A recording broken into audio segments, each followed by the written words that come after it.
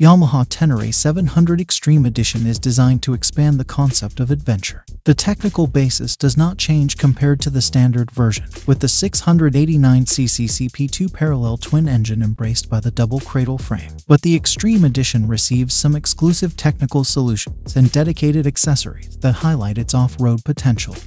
And recently, Yamaha Motorcycle Europe released the new 2024 T7 Extreme Edition. So keep watching.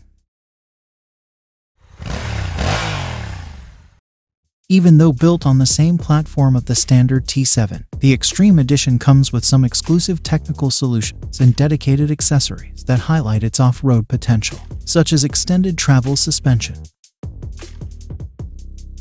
high front fender, aluminum mesh radiator guard and titanium foot pegs, as well as a 5" 3-tone TFT display with rally roadbook-style screen. For 2024 model year, the new T7 Extreme Edition receives new graphics and gold-colored anodized rims. Not only that, according to Yamaha, the 2024 model year also gets 20mm longer suspension travel than the 2023 model year, giving the new T7 an extra edge when tackling off-road sections that are usually the territory of lighter enduro bikes. Also, the 2024 T7 is factory-equipped with lightweight titanium footrests, as well as an aluminum radiator protector and chain guide.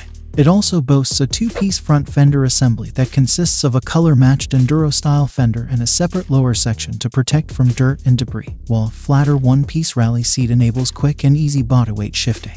In addition, a 5" digital panel features 3 themes, including a Rally Raid roadbook-style display for effective navigation similar to Dakar races. Other features include lightweight competition-type titanium footrests with 35% greater surface area for reduced pressure on boot soles, and to handle the most inhospitable surfaces, the bike's ground clearance is increased to 260mm. Finally, the new 2024 Ténéré 700 Extreme will be available only in the Icon blue color with updated graphics starting from January 2024.